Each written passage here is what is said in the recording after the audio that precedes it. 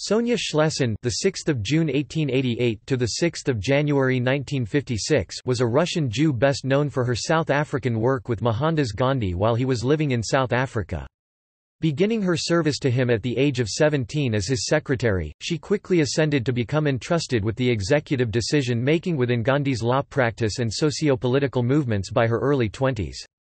Gandhi said, "During the Satyagraha days, she led the movement single-handed." She was a lifelong friend to Gandhi and would have been a fellow lawyer if she had not been female. She ended her career as a teacher of Latin and made a late attempt to become a lawyer at the age of 65.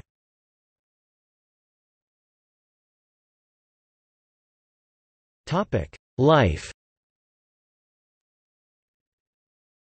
Schlesin was born in Moscow in 1888 and moved to South Africa with her parents Isidore and Helena Dorothy Schlesin, born Rosenberg, in 1892. By the age of 15 she had matriculated at the University of the Cape of Good Hope, which was the city where her family lived. She was recommended for a job by the architect Herman Kallenbach to a new immigrant Indian lawyer named Mohandas Gandhi. Kallenbach described her as honest and clever, but mischievous and impetuous. Gandhi was so impressed by Schlesin and her speed at shorthand that he offered her a generous wage which she turned down for a more modest figure initially suggested by Kallenbach. Schlesin told Gandhi that she wanted to work for him because she supported his work and not for the money that he was offering. Gandhi would take on large administrative and important tasks. In 1904 he persuaded the authorities to rehouse gold mine workers in the Transvaal where the pneumonic plague was taking a toll. Gandhi had taken on the problem and his legal office team had been reassigned to nursing for the sick. The workers' old houses had to be burnt and the dispossessed had only the money that they had buried for safe keeping. Gandhi became their banker and took in about £60,000. This needed to be accounted for so that he could successfully return it several years later. In 1908 the South African government introduced the Restriction Act, which was further legal discrimination and was known as the Black Act. It was Schlesin who wrote a speech for herself to give to 2,500 protesters and asked her parents for permission to deliver it. In the end, it was Gandhi who delivered it, but it was Schlesin's speech that challenged the people, "to give up all, aye very life itself, for the noble cause of country and religion." The Chinese community awarded Schlesin a gold watch and the Indian community gave her £10. Schlesin took to smoking and wearing a collar and tie and she cut her hair short. She also included the suffragists as examples of protest in speeches she wrote.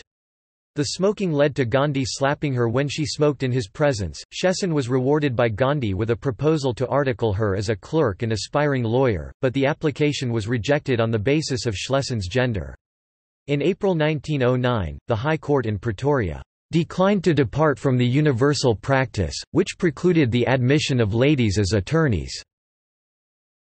In the same year Schlesin became secretary of the Transvaal Indian Women's Association because there were no educated Indian women who could take the position. Gandhi went to London that year and left his affairs confidently under the charge of Schlesin.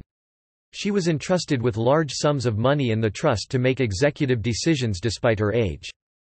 When Gopal Krishna Gokhale visited South Africa on the 22nd of October 1912 for political discussions across the country for 6 weeks, he was accompanied by Gandhi. Gokhale said his primary reason for visitation was encouraging the return of Gandhi to India. Gandhi asked Gokhale to evaluate the current Indian leadership and the people he had met in South Africa. Gokhale's assessment of the leaders was reportedly very accurate and noted Schlesin in particular for her outstanding talent, energy, ability and service within Gandhi's entourage. In 1913 Gandhi led striking South African miners on a great march to protest their conditions and the lack of respect shown to them. This was a bold move as Gandhi was relying on his own finances and the goodwill of the community to prevent the marchers from suffering hunger. The strike was staged in response to taxation specifically targeting Indian miners who refused to leave South Africa upon the completion of their employment. The support of Kallenbach and Schlesin was instrumental due to their ability to capitalize on their white credentials to muster support from the greater Anglo community, while further using the same status as protection from arrest and prosecution.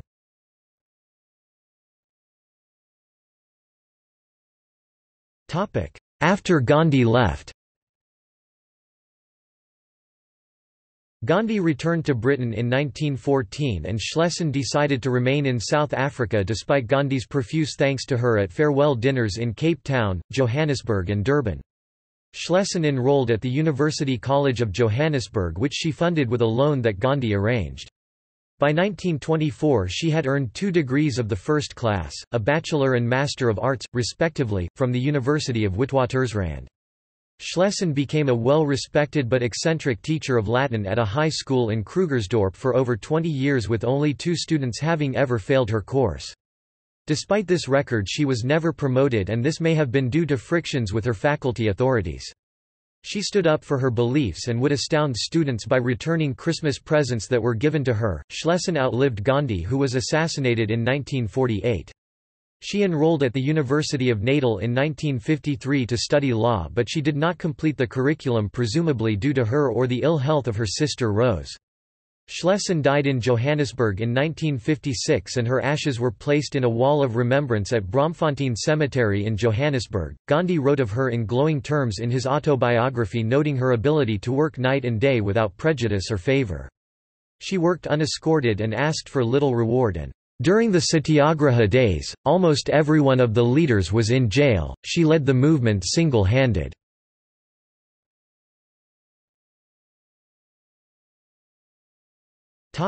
See also: List of civil rights leaders.